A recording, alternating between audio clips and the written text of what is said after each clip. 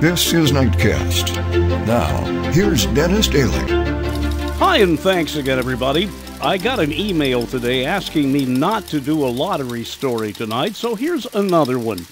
It's the tale of a yard sale.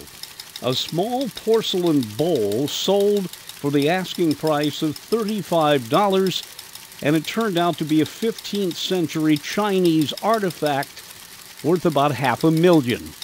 An unidentified Connecticut man bought the bowl from a yard sale in New Haven and emailed photographs to Sotheby's, the auction house.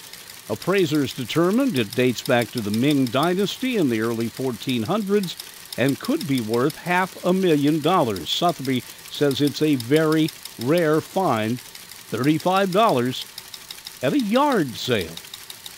That's NIGHTCAST. I'm Dennis Daly. Listen for NIGHTCAST with Dennis Daly, Monday through Friday evenings at this time. This is the Shrievickman Radio Network. Shrievickman programs are distributed by Ersatz Satellite.